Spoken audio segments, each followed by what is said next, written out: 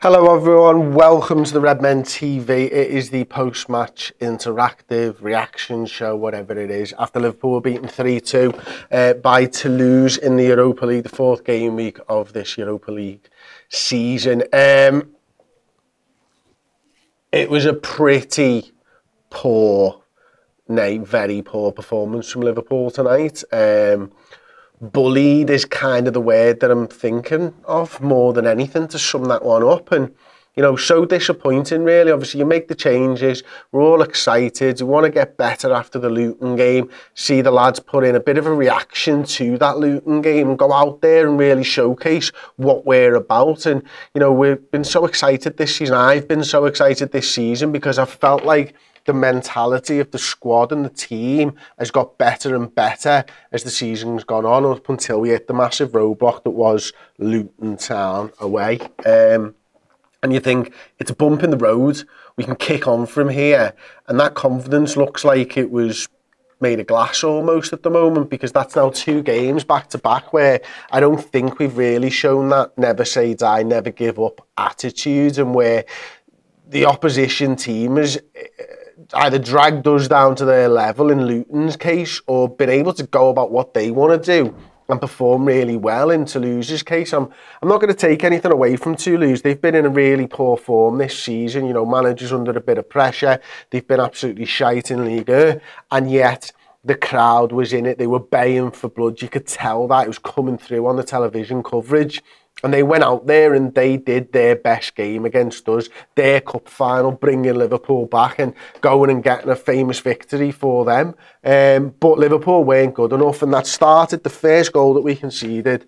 And I gave him dog's abuse in the watch along, I really did. And I think deservedly so, to be honest, because Kostas Tsimikas was so poor for their first goal, just dithering and dallying on the ball, and the lad takes it off him, that's it, and it's 1-0, and you're like, what are we doing, man? Why are we conceding the first goals in games so often? And then, you know, it gets worse. We concede the second, and it's Trent Alexander-Arnold, I think, for that one, was just poor positioning, no danger sense, no understanding of where the player is, and, you know, and at that point you think, bloody hell, what the heck is going on here? And, you know, thankfully we get a goal back through an own goal. Quite unexplainable own goal, to be honest with you, with a fella like diving at the jumping at the fans, and it hits his shoulder, goes in, and then what? 2 minutes later, it's 3-1 again. It's not good enough, lads. It's not good enough at all, Reds. It's so frustrating. But I'm here to do your comments, so I'm going to get into them now and stuff. And I'm going to start off with some of our Discord comments, if I may. So I found a really good one here from Johnny Fallon, who said, too many changes. Like the Luton game, though, we showed no passion or desire early on. Mac is not an 8 and does much better work at deeper, though Szobo, still not back to himself, gave up on tackles and runs far too easy. Darwin should have been on earlier, but all in all, need a rocket up the arse for the weekend. And we really do. I mean, I said it a little bit towards the end of the game there. I think you're spot on, Johnny, but like, we played like that against Brentford. Brentford bullied us last season. Brentford will happily bully us again this season. And now there's David just sort of adding on to that and saying he's getting knocked around way too easy at the moment. I think he's referring to McAllister in the 8 at the moment. And I think actually on the Discord and stuff, it's that David was saying that, you know, he sees him as a bit more of a deep-lying playmaker and stuff. And, you know, I get that, you know, it looks like he needs a little bit more time on the ball and stuff at the moment. He's definitely not a DM, but he could be a deep-lying playmaker, certainly. But it was a massive opportunity for him tonight, wasn't it? Because, you know, you see him in the 8, you'd expect to see a step up in quality. You know, we signed him to be one of those 8s, and it's through circumstance that he's found himself in this 6. And, you know, he comes off the back of a really poor performance against Luton, doesn't put in a good performance here tonight in his favourite position. Actually looked better when he dropped deeper. Looked like he had a little bit more understanding of what's going on in this team from that position. And, you know, maybe I was too quick to think that, you know, just playing in an 8 for Brighton last season and playing in an 8 for Liverpool this season would be really easy for him, but he might just need a run of games in that position until we're able to see him. But he's an experienced professional now, young player still, but experienced enough that you think he'd be able to switch from one to the other quite easily. He should know where they're supposed to be, when they're supposed to be there, because he's playing in the six. And, you know, we think back to when Jordan was at Liverpool saying, you know, you need to know everybody's roles, and maybe he's been working too hard on his, and it was too, that six role, and maybe it was too much of an ask for him to play that 8 after just a few days. But regardless, like, the big talking point, of course, is Quansah. And you can see here, Jay Clear saying Quansah robbed of a goal. Yeah. I don't know, to be honest. I mean, it felt like it was a bit far away from the goal. Like Chloe was talking during the comms and stuff and saying, like, isn't that second phase of play? I'll never get second guessing VAR anymore. You just can't. You don't know what they're going to do. But it kind of has proved that they're all shit, aren't they, the VARs, wherever they are, Europe, England, who cares? They're all a bit crap. But, you know, it looked to me like it comes off his chest onto his hand, and, you know, if that had bounced off another player onto his hand from close distance like that, I'd say, what can he do about it? But if he controls the ball properly, doesn't need to use his arm. I'm actually probably going to go against the grain here and say I think it was a handball. I just think it might have been too early on, you know, probably about 10 passes maybe before the goal, or 10 touches of the ball from players before the goal. So yeah, I don't think it should have been ruled out personally. We've got a comment here in from David again saying literally every player is your messing and Diaz is up a sound, and we'll get onto that show of course later.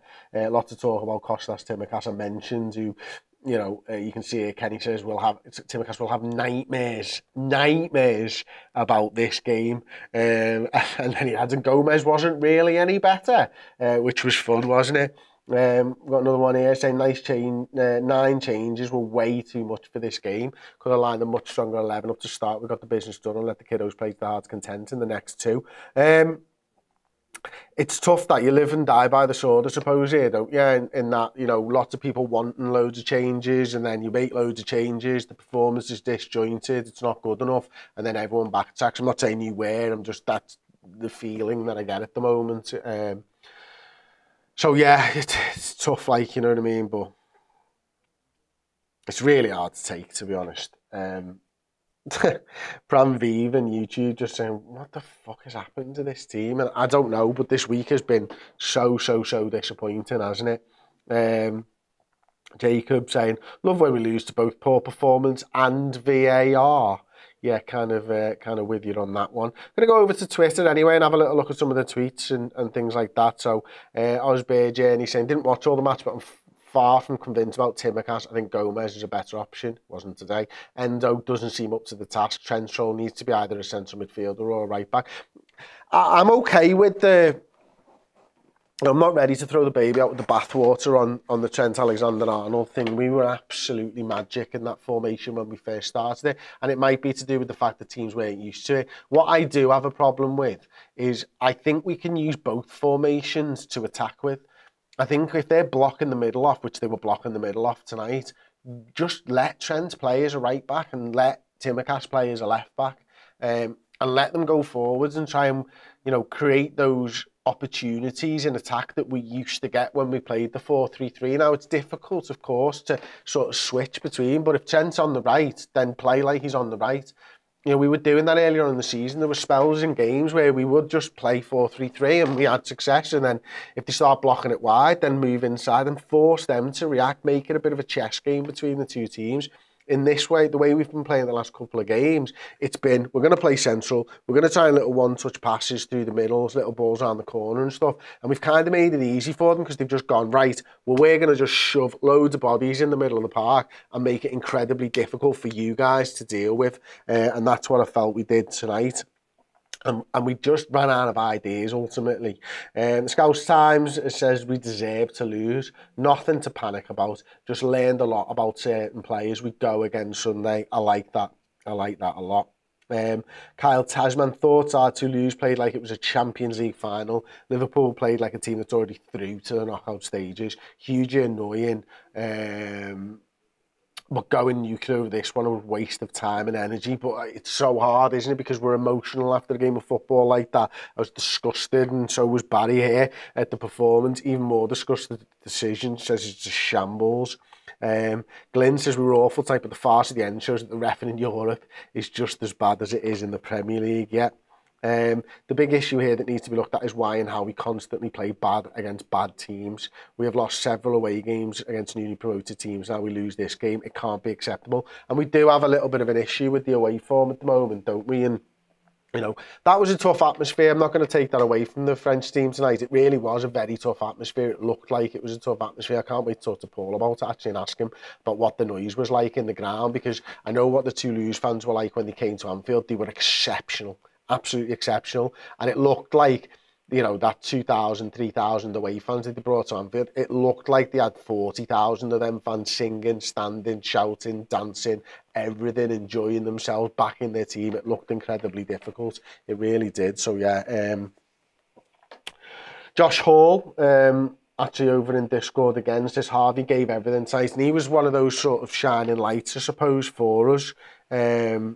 Because he really was good tonight. Was old Harvey.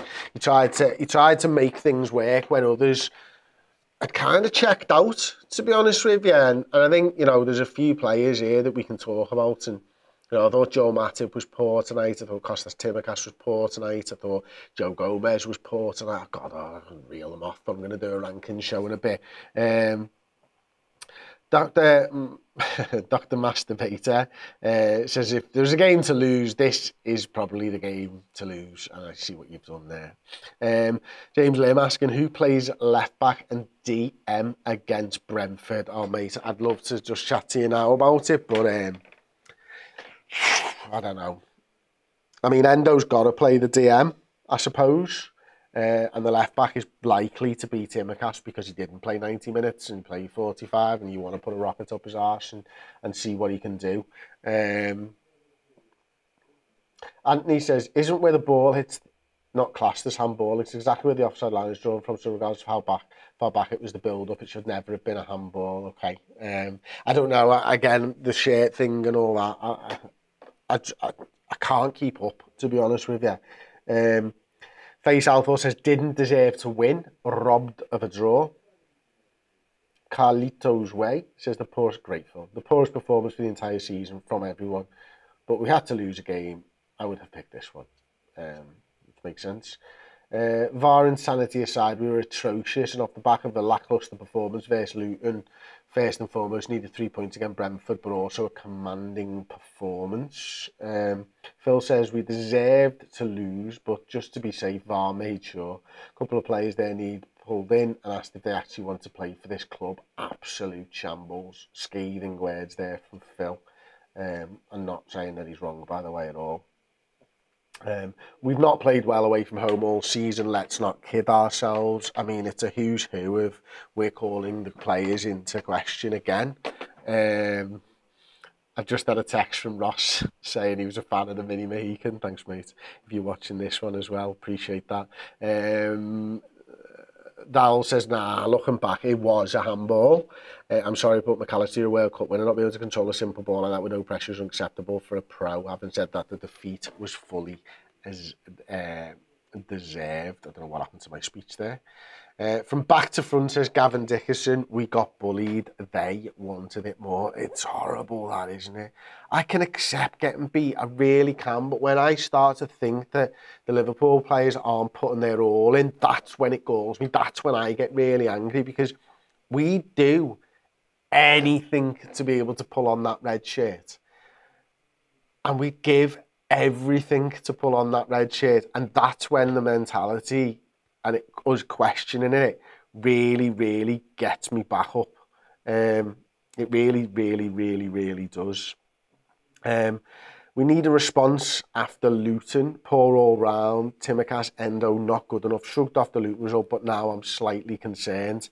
Says Marcus. Thank you so much for that one, Marcus. I'm going to see if I can find that on YouTube as well. We'll see what we go on there. Yeah, that was that one there, wasn't it, Marcus? Thank you so much for the super chat, mate. Really appreciate it. I've had loads of chats from our members as well. The referee gave the goal, to be fair. He did indeed. So what are we going to do about that? Not sure exactly. Loads going on here.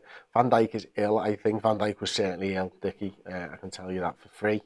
Raul Poncholi says it's complacency. Red Hiker says, I really hope Bueno, isn't up against Tsimikas on Sunday. He's not good enough to play for Liverpool. Nizibuzi says Tsimikas is poor. Diaz looks slow and dribbles were way off. Says Lamini. I thought Diaz tried his best. Josh Baker, Chris, the issue is City get everything. Greece had the same thing, but worse in the Champions League. VAR didn't check it. It's obvious it's rigged again. I'm not worried. We just have to keep going. We don't pass to Timmy, overlapping all the time. Politics. Ooh, interested on the day we hear about Mane and Firmino and all that type of stuff going off. Mark Humphrey. I think the players will believe in their own hype. Minimum requirement is to outwork the other team. We haven't done that in the last 2 games. Must win against Brentford now. Come on, Redmen. We definitely need to fucking get better, don't we? Joe says, if this performance doesn't stress the need for a quality DM, I don't know what does. And again, in the week whereby the Andre thing has been kind of poo-pooed by David Lynch, it's a major concern, isn't it? In that, you want to be able to see the plan and see the idea and stuff like that, but like, a DM ain't going to change no one giving a shit, is it? I don't think. Joe also says, awful game, really not convinced by McAllister at all. He's too sloppy, too slow to warrant a starting position. Klopp appears to want to stick with him now. I actually thought he was better in the 6. I think Endo was taking some risky challenges. Could have easily picked up a couple of yellow cards in that first half. And the first one, no problem with as a DM. I want you to do that when the other team's on their counter-attack and stuff. But yeah, really struggled there today, didn't we? Joseph Mulling says, I've heard Klopp saying in the pre-game press that we have experience in managing games like these. I was thinking not this lot, but okay. They didn't know how to manage the game tonight, did they? We will carry this form on into the brink again. Oh, don't blame anyone. It is game plan. The game is not important. Forget it. Oh, yeah. Quinton's glad for Diaz, obviously, with his father being returned, or released, I should say. Team lack cohesion, subs bar Diogo made no impact. That Diogo Jota goal was absolutely superb, wasn't it? I'd look slow with defenders hanging off me. I'd be slow regardless, but that's by the by. It's just here, I think, talking about Alexis McAllister there. Loco, oh no, this rig shit is so cringy, boys. Accept the loss and move on. I agree with that 100%. I hate it when people tell me it's rigged. I think they're just shit across the board. I don't think it's rigged. I'm assuming you probably think the same, to be honest with you. Lloyd sent us another super chat. Thank you so much, Lloyd. You sent us your first ever super chat on a live stream, $4.99. Thank you so much. You haven't left a comment though, unfortunately. Dickie writes us, Mac are definitely better in the second half, but not good enough. Klopp is screaming right now, to be honest, says me, $13.99. Sunbear says, I'm not surprised. This is how we've played all season. Our lowest level of play is far too low. Spent too much on attack, nothing in defence. We deserve nothing, but we were cheated by the officials again. Onwards and upwards, says Tab. Yeah.